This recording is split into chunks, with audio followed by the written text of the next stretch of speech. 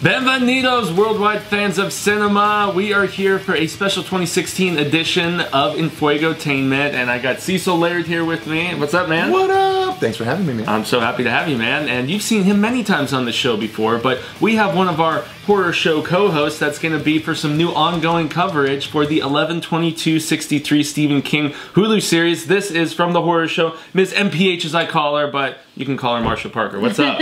Hi, thank you for having me on. I'm so stoked to have you. And besides being an awesome insight on the horror show, one of the reasons I wanted her for this is because she's actually read this Stephen King book that J.J. Abrams' Bad Robot has adapted into this Hulu series. 8 parts, in fact, and it's a ginormous book, Marsha. That thing is like over 800 pages. Oh yeah, worth every page. So you liked it then? Yes, I did. And even seeing it come to live on TV, I'm just gonna say they did a fantastic job. If I had my life to live over again, oh how I love you over and over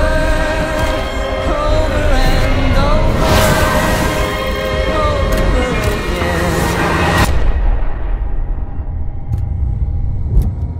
It's really hard to be successful in a Stephen King book to TV series. It's We've really seen some hard. really good ones, and I'm sure, Cecil, you've probably seen some bad ones too. I'm sure a few come to mind. Oh yeah, there's plenty of bad King adaptations, but for the most part, they generally tend to be pretty good. And this one was interesting to me because it wasn't one that I was really that interested to watch, especially because it's a period piece. And however, it's not scarific either. No, it's not a horror book. But it's been way more impressive than I anticipated it would be. Yeah. Yep. So this series that we are talking about once again is 11/22/63, and the book is not even that old. The book is less than 10 years old now, so this is kind of a timely adaptation, and 8 parts. They can properly flesh this out, I think. I mean, anytime they try to cram a 800-something page King book into a movie, it just doesn't work for me in 2 hours. So this is nice that they're doing the lengthy storytelling, but we're going to do the Enfuegotainment tropes, guys. We're going to do the Bueno, the Malo, and the Feo, so something good, something bad, and something just ugly, strange. I mean, Marsha's new to the proceedings, but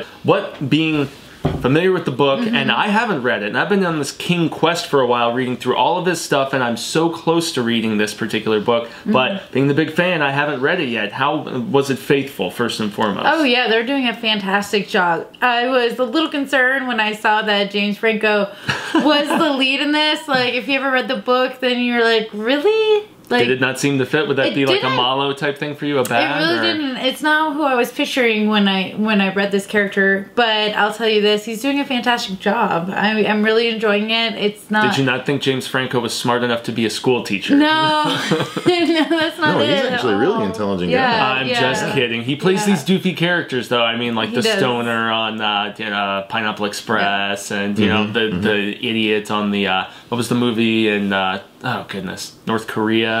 Seth Rogen. Yeah, the interview. Yeah, so he plays the doofy guy, but he played this character better than you expected. It would be a boy now. Yeah, you really have to sell his character. You can't just kind of wing it and kind of have fun. And you gotta believe in this character. You gotta really feel for him and watch him as he grows, and then kind of watch him like figure out different key sections in each thing and how to line everything up, and even how they did the finale. I won't get too into it.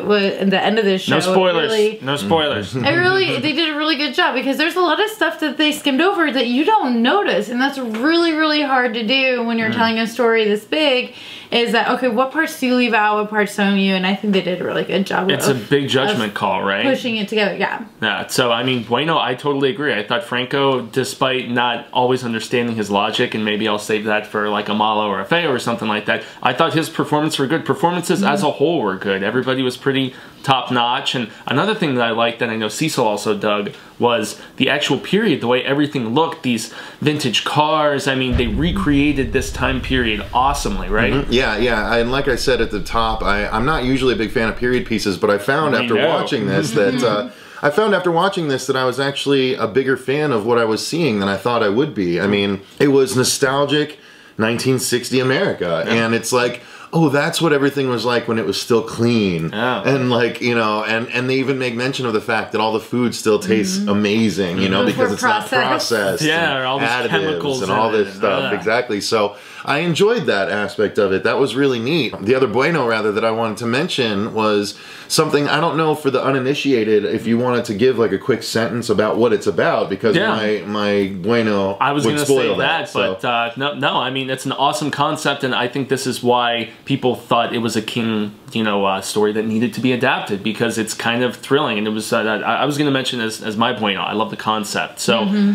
there's a time travel essence to this. Essentially, Franco's character is a school teacher who has a buddy who runs a diner, and apparently there's a closet in this diner that takes you to 1960, and just to 1960, and one particular day and time in 1960. And so it's not like you got your DeLorean, you can go wherever the hell you want. There are constraints to this time travel, and I mean, without getting too into it, somebody wants Franco's character to go back in time and avert a big turning point in not just America's history, but the world's history, probably, from happening. So, awesome concept, and someone's trying to kill JFK. There we go. We'll just spell it out as a part Franco of has to try and figure out how to stop it. Yeah. So, so my bueno then, piggybacking off that, is there's changes that he can make, and apparently there's an aspect of time travel that he didn't know about that I wasn't anticipating. I don't want to spoil it, but it has to do with pushing and about trying to change what is already set in history and consequences of those attempts to change it. So that was really cool to me. It was very intriguing, and I thought that was one of the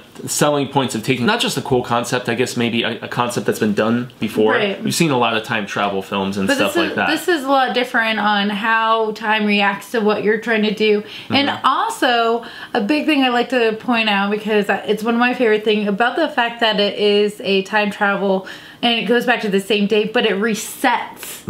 Every time you go back, it resets. It doesn't matter what you do during that time period. It doesn't matter if you go back, because it just starts over. Which leads to questions which may or may not be answered down the line. 7 more installments to find out. Yeah, I mean, does that mean that if you... Yeah, okay, anyway, it's a lot of questions that, it's a cool little rule to have. Right. So there's a lot of variables, a lot of cool stuff to cover. I mean, great concept, and lots of, you know, buenos abound, I must say. So now we'll segue into maybe some of the malo. I'll at least just cast my line out there first. Some of Franco's rationale, at least his character's rationale, you know, there's this older gentleman convincing him to do it, convincing him to go back in time. He's uncertain about the idea, and he does not seem very sold on it. No. And then just all of a sudden, something transpires, and maybe it justifies the change in character enough. For me, it didn't work as well. Right, me was either. that pretty closely in line with the book? Or? I agree with what you're saying, and no, because in the book he goes back and forth a couple of times before he really settles like he's gonna go all in. Okay. And I think they try to show, because initially that's so I guess the that's feeling. A spoiler then. Sorry guys, spoiler in the book. He takes a couple test runs. You know. At first, I got the same feeling like okay, they were just glossing over that part to keep moving in the storyline.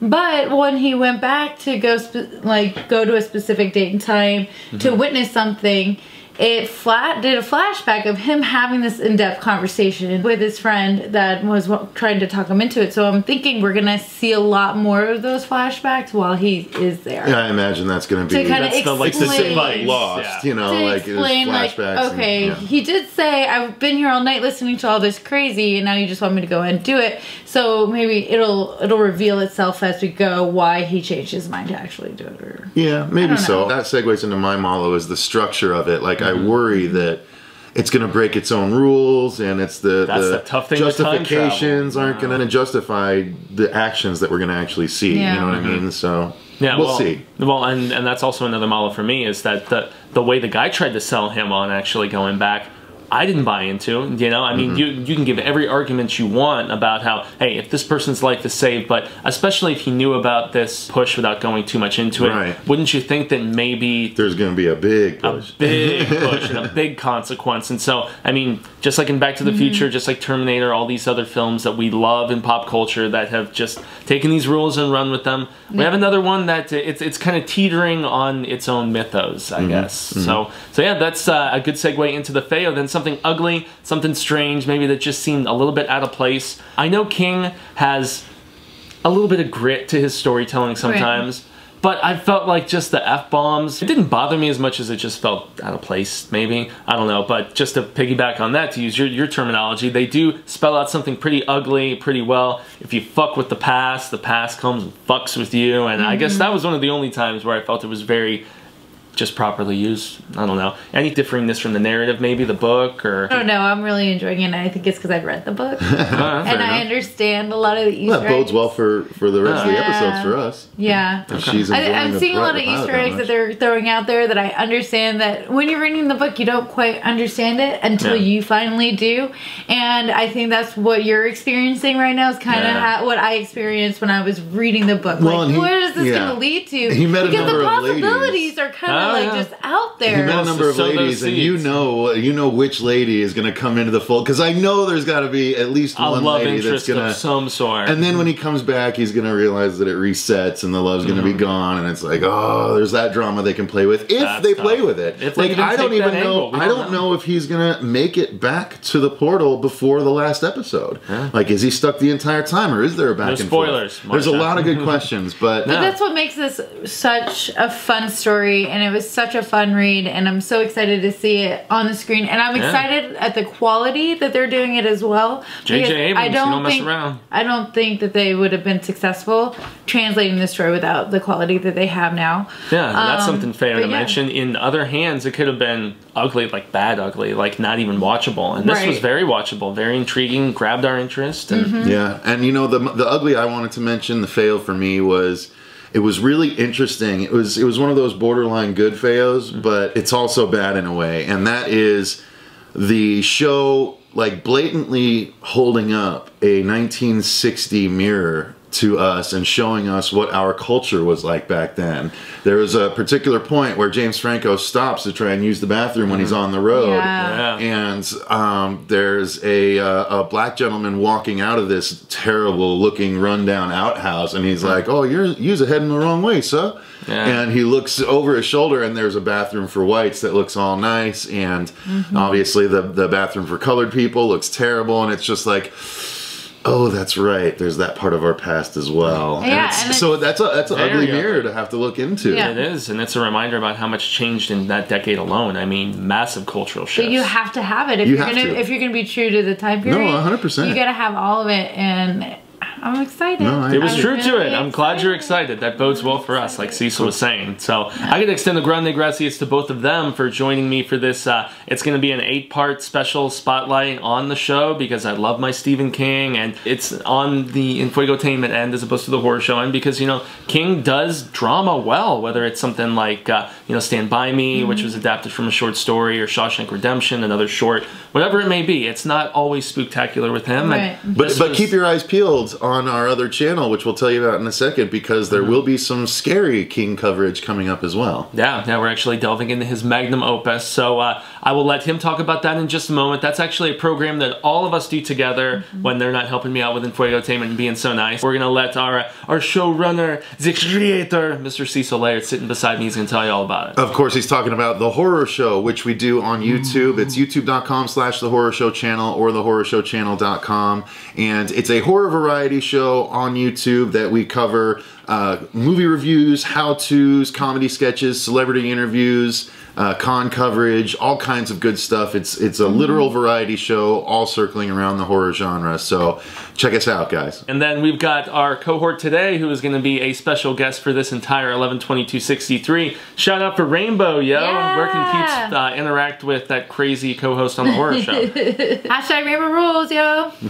That's right. Get on that and say what's up. And she's always brandishing big battle axes and being praised and all that fun stuff. And lastly, I've been Jaime En Fuego. I'm on Twitter, Instagram, Facebook, and YouTube, always talking the hottest entertainment with an edge. So gracias once more, and we've got 7 more awesome installments of this, which is way more than we typically get from Mr. Stephen King. So I'm excited. These guys are going to be along the way with me. And until the next installment, adios, amigos, and I will see you later or whenever. Let's just make it soon. Ow! Peace!